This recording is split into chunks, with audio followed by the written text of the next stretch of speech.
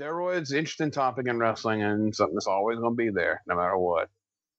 Now, if WWF didn't have enough, they have this. If the same little current affair that was originally scheduled on April 21st didn't air, they expect it to air on April 28th. The show did numerous interviews during the week, including one here with Dave, and it didn't seem possible with scheduled interviews with Jen Stewart and Rita Chatterton, and possibly even Bixenspan on April 20th and Bruno Sammartino on April 21st to have the piece ready for the originally scheduled airing. In a related story, depositions in the Murray Hodgson lawsuit against Titan Sports are scheduled to be taken starting later this week. The Hodgson case is most interesting because unlike the Billy Graham case and some of the other cases where it's pretty well understood what happened, the question is whether or not and what the legal responsibility and to whom his steroids did cause Graham's physical damage. The Hodgson case is much different. But the ability for him to prove that he was fired for his claim of turn down in advance by Pat Patterson seems almost impossible, given that nobody in Titan will back it up. As talking with several lawyers, if Hodgson is telling the complete truth, his chances of winning are very strong. After lengthy discussion with Hodgson and previous talks with Bixenspan and Steve Planamento on the subject of the case, we have two completely diverse stories. It is basically the same story. Each person slants in their direction. One side is lying big time. I mean, one of these sides is on Fantasy Island.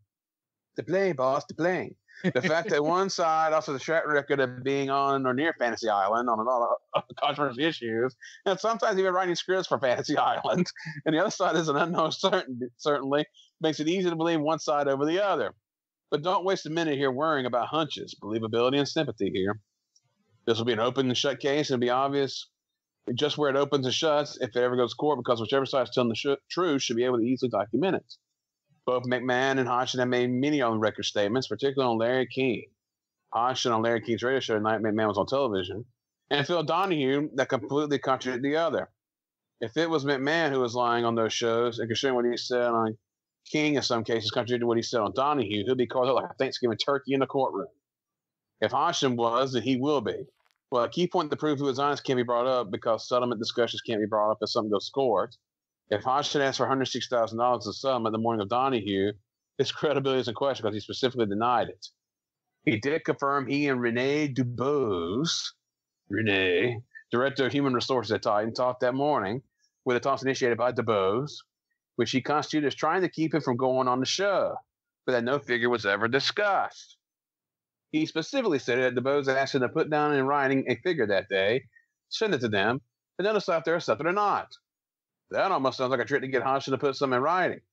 Hodgson's lawyer was on vacation that day, and McMahon could pull that out later that afternoon live on television, similar to the apparent trick when Lee Cole, older brother of Tom Cole, called up Barry Orton's sister on a Sunday night after they had settled their issue and told Barry's sister that it'd be okay for Barry to talk about Tom on the Donahue show, which was setups as McMahon had Cole stationed in the audience for when Orton brought the name up, but Orton didn't fall for the bait. This is tremendous.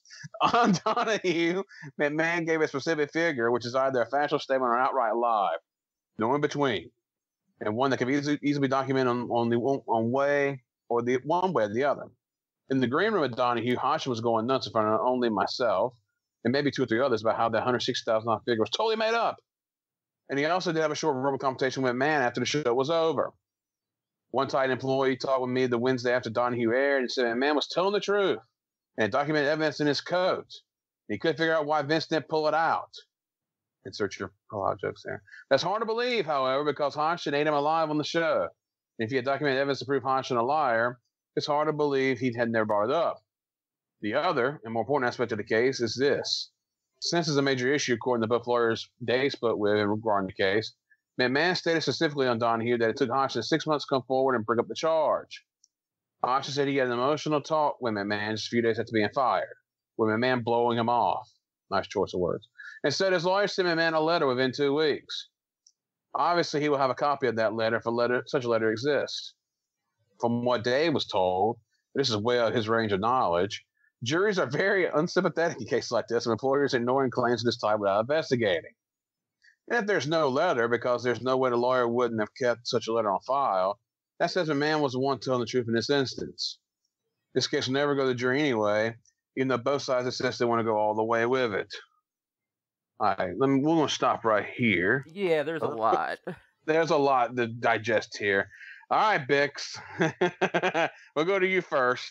What We talked about that Donahue show before on here, and we'll have more on it in a minute.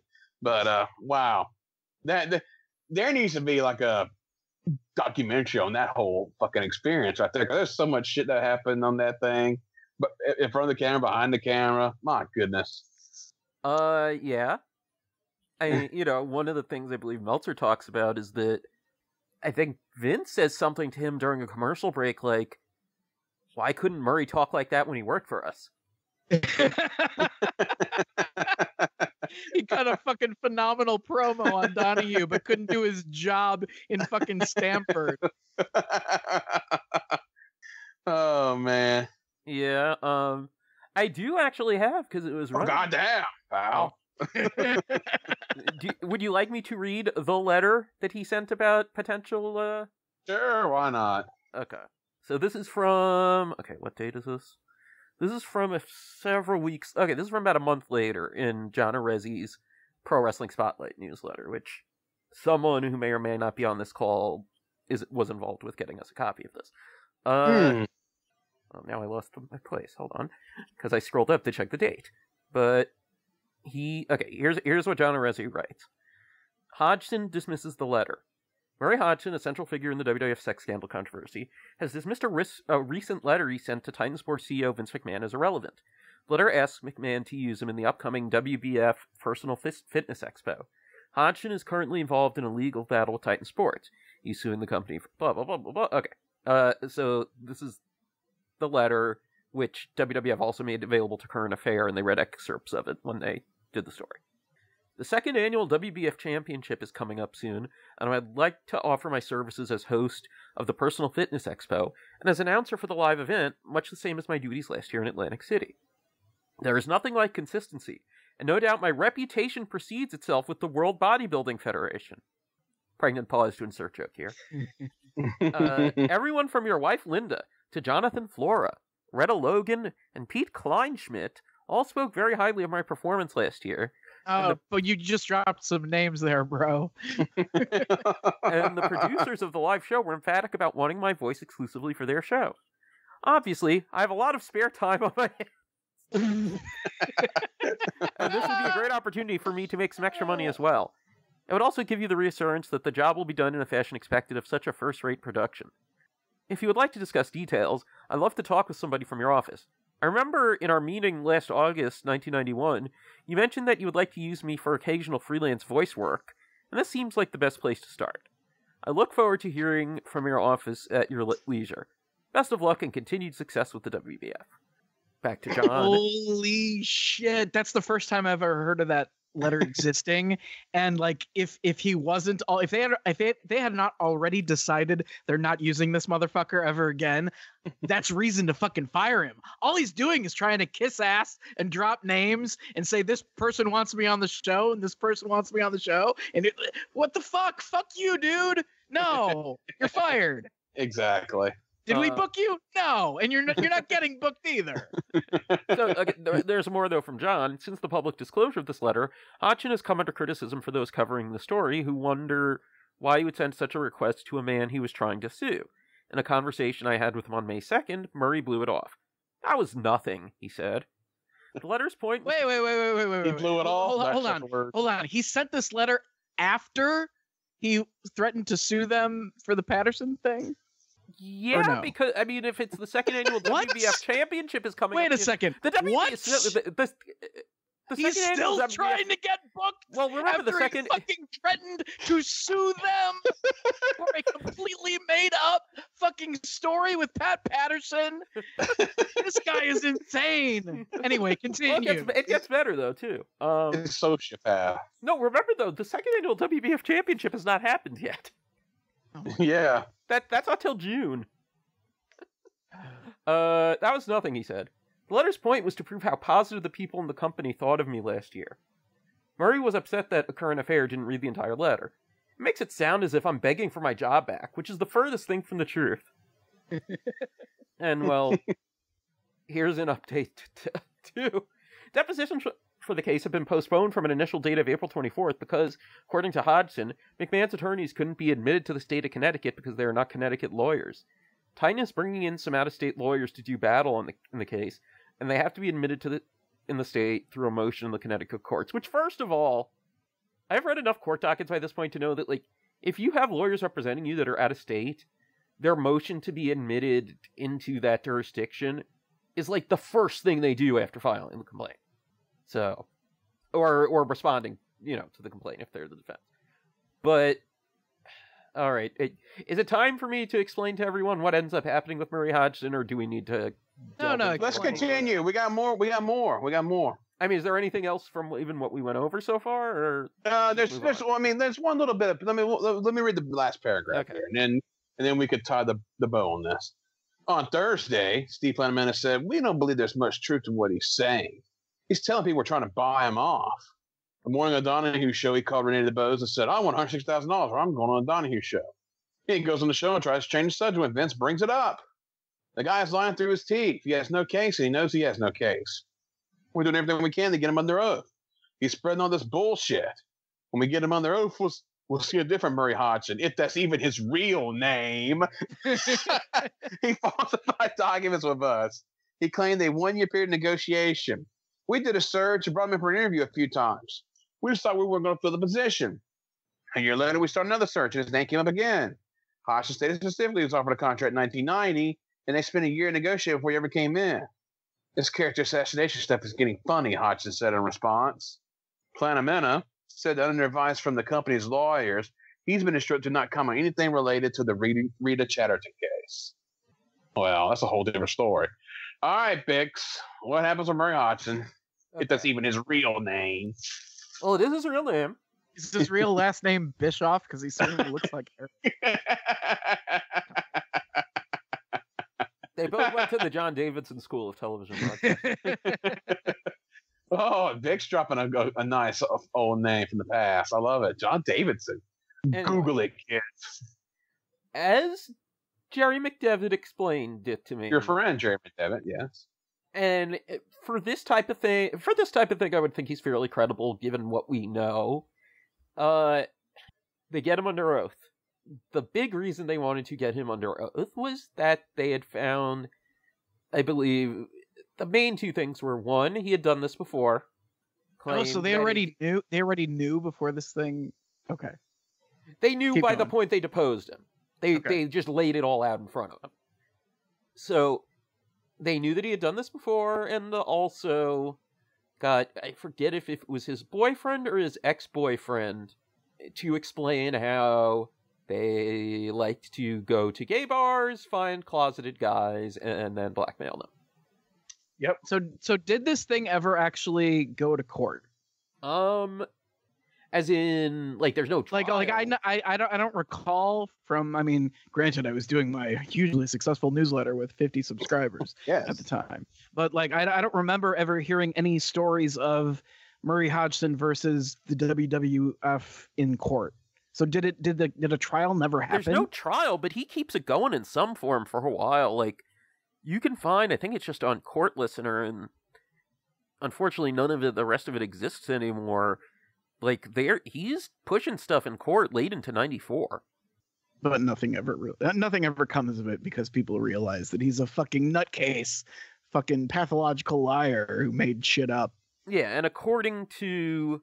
who has a history of doing this to other people in the past. And he thought that, hey, I discovered Pat Patterson is gay, so therefore tons of money's in my future.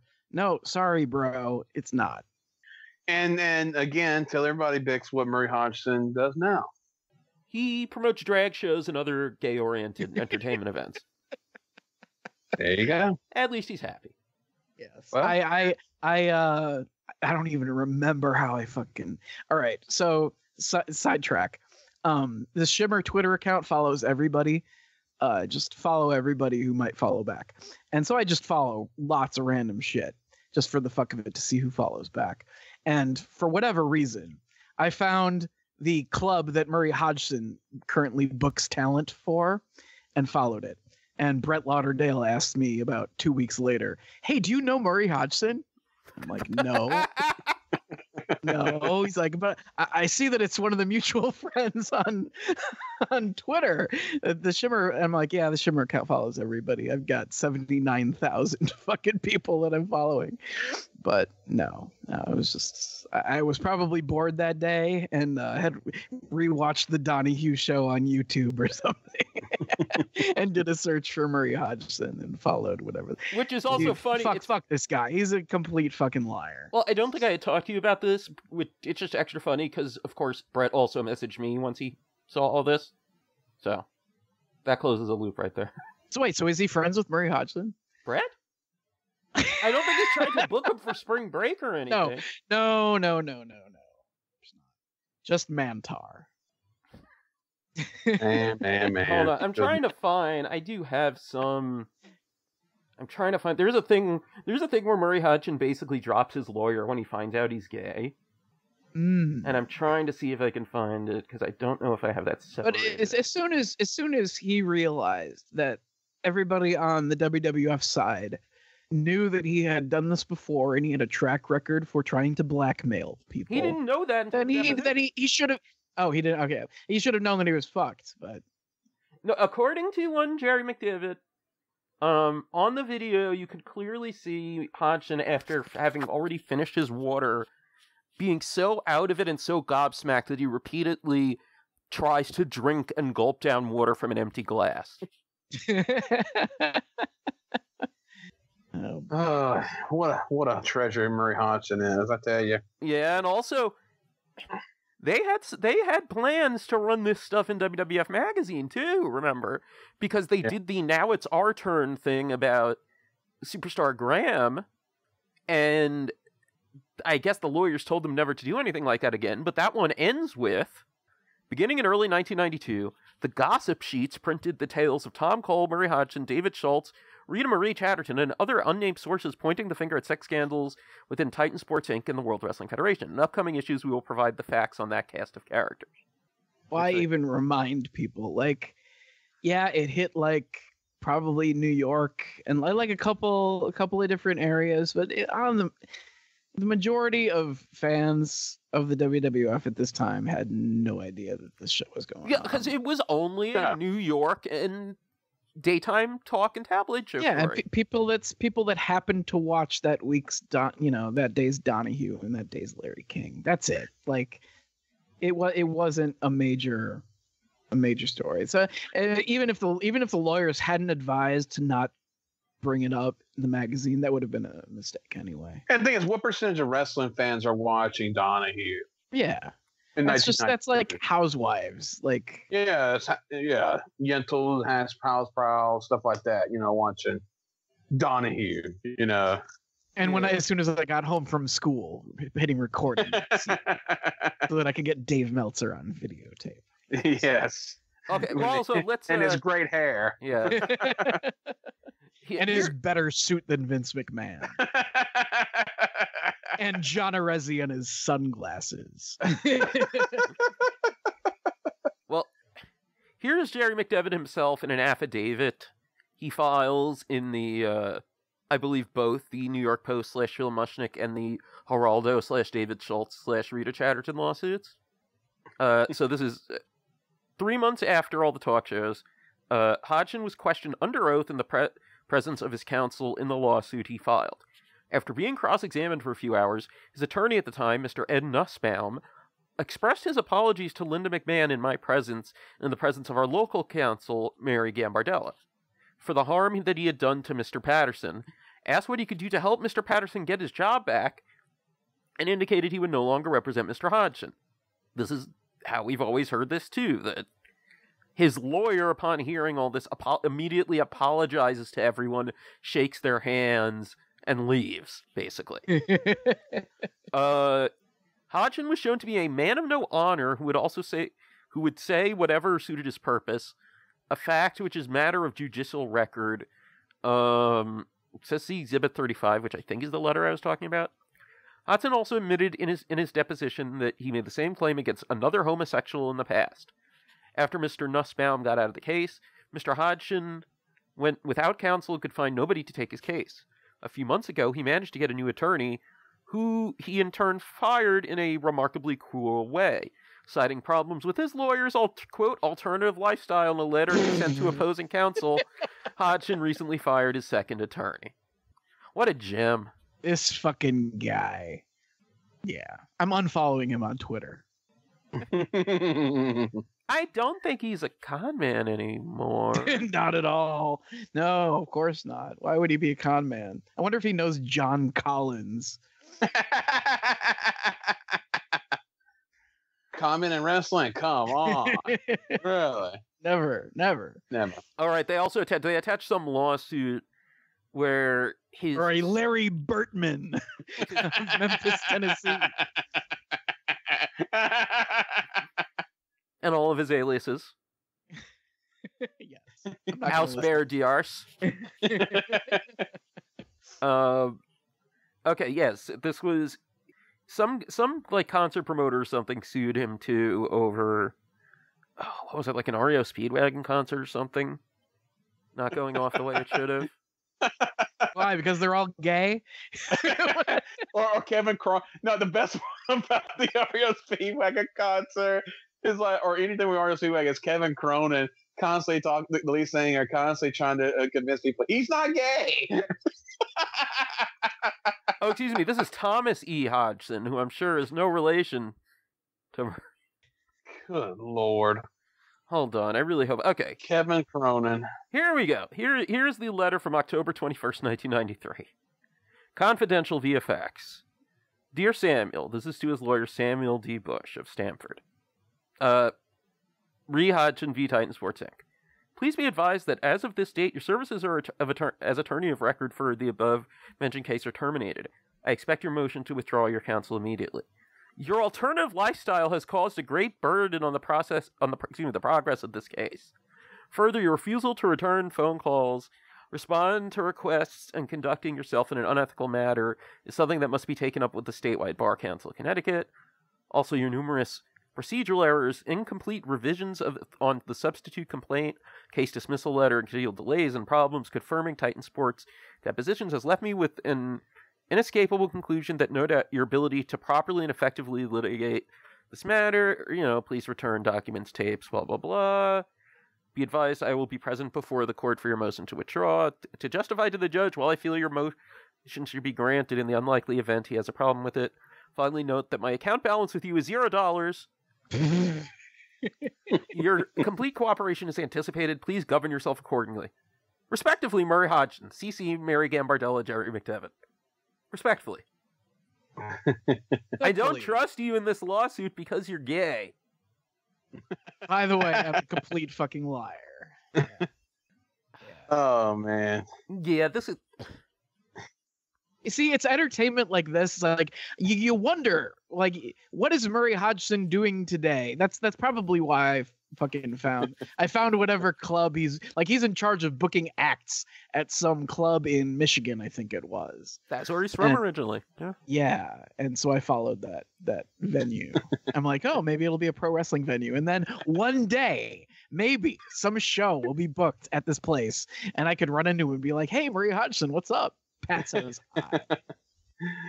He's booking shows with Briar Wellington, DBA, Mr. Insanity, Toby Klein, Bobo Brown, all the greats of Michigan past, Mickey Doyle. Oh my goodness! Well, let's get to the wrestling side of things. Yeah, enough fucking Murray Hodgson. I need to take a shower after that fucking conversation.